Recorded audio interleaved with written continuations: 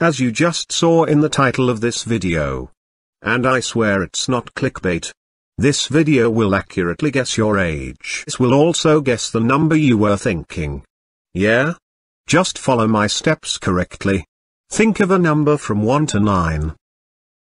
Okay, now multiply that number by 2, and if you are using a calculator press equal.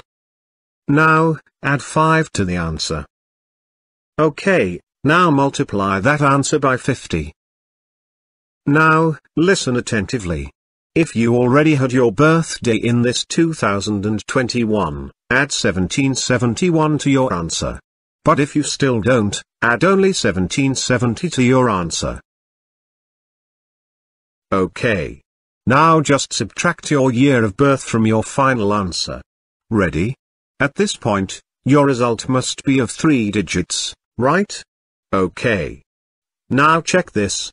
The first number of your answer is the number you thought of. And not only that. The 2 other numbers is your current age.